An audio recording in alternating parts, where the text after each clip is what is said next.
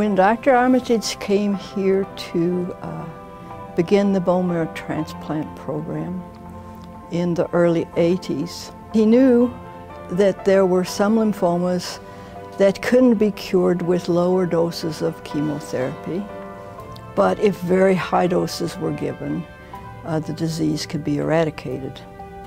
The problem was that high doses of chemotherapy also kill bone marrow.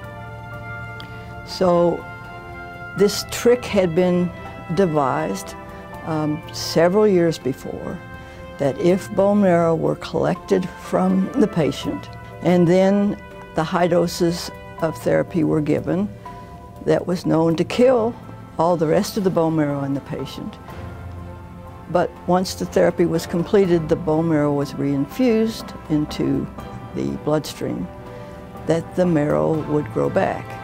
So the bone marrow transplant was just a trick to allow us to give really, really high doses of chemotherapy and cure people who otherwise couldn't be cured. We began to have patients referred here who had been turned down at other centers, and that's why they came here.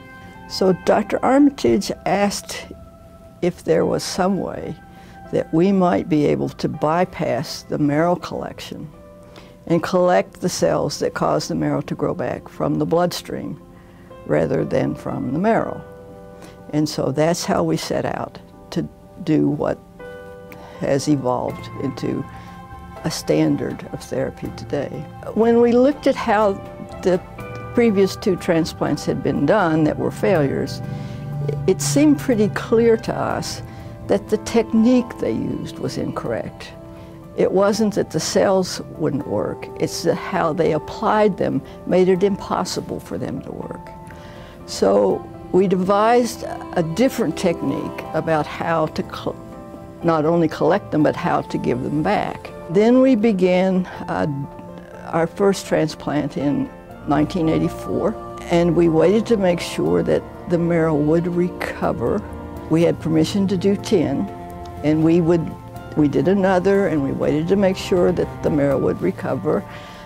We tried to publish this. We tried to present it at meetings, and most of the time we were turned down because this was against dogma, and it's hard for people to accept it. We began doing these transplants not as an experiment anymore, but as a standard of care here for patients who couldn't get transplanted any other way. We would present these findings at general meetings, and people still didn't believe that it was true.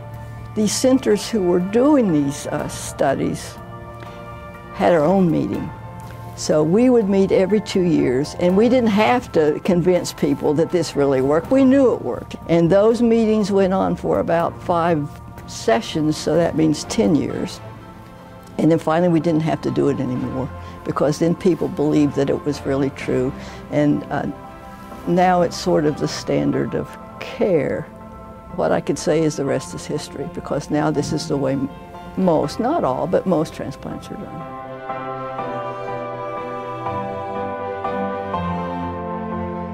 This is a program that's had national and international recognition, and now there's, I have to say, there's lots of people doing what we do, and part of that is because of advances that were done here, and so we were one of the first places, and we went to meetings and published results and told other people what we were doing, and now other people are doing this. We've recently looked at some of our records, and it turns out that actually the first 2 people that we transplanted in 1983, of course, are still alive, and we see them, and they're doing well. I would suspect that these people are, if not the longest survivors of stem cell transplantation in the country or the world, certainly in the top 3 or 4 or 5.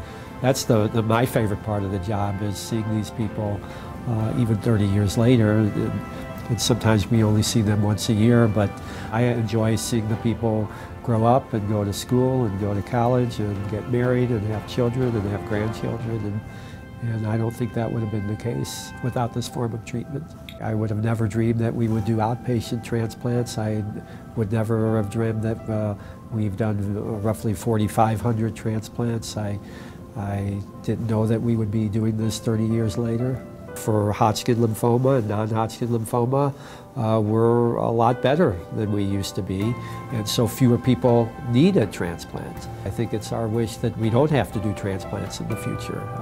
In general, we do transplants for people who don't do well with their initial therapy, and I think as we get better with our initial therapy and with our new drugs, I'm hopeful that people won't relapse and they won't have to have transplants in the future.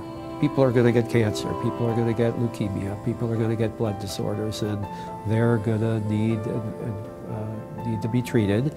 And the transplant is with us for a long time, I think, but there's all kinds of other treatments that are out there besides transplantation that are going to be beneficial to treat for these people.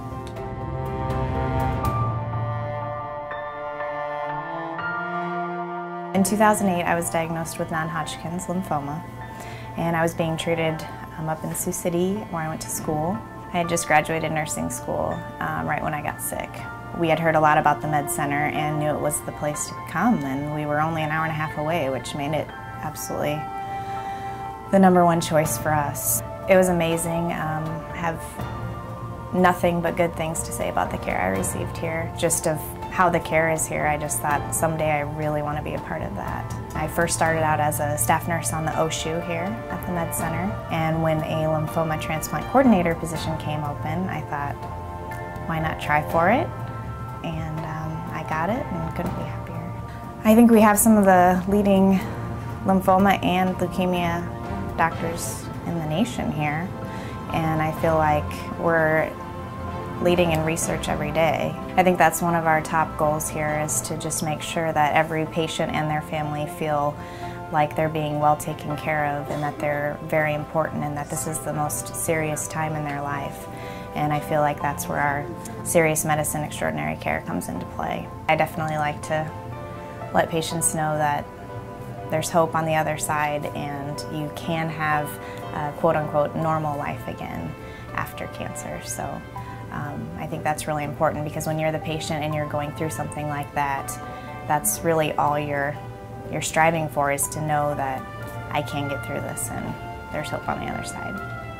I'm a faithful person, so to me in life everything happens for a reason, and I feel like I was given this horrible disease for a reason, and to help others through it. But I feel like I'm doing a lot of God's work by doing what I do. So I'm at my 5-year point right now in remission, and I can honestly say I owe it all to God and the University of Nebraska Medical Center.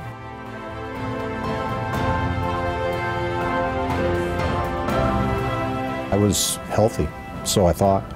Hadn't been to a doctor in years, was an avid tennis player, and had been experiencing a lump that came and went under my right arm. I just thought it was allergy related. I said, I should go to the doctor. And he came over and his face was blank, white. He said, I think you have a form of lymphoma. They started to toss out where to go. We can send you anywhere. I said, well, I'll go anywhere. And they threw every facility in America, every major hospital, whether it be Seattle or Houston, or whether it be Minnesota or New York, whether it be Boston or Baltimore, at me. And then they said, or you can go to the University of Nebraska's Medical Center in Omaha and Dr. Jim Armitage. Wow. All these other places were brick and mortar, and now you're talking about a human being. So where do I want to be? Do I want to be in a place that has a name attached to it that sounds human? In a place maybe like the Midwest, where people treat each other with respect and concern and care? Or go to one of these other places that might just make me a patient number?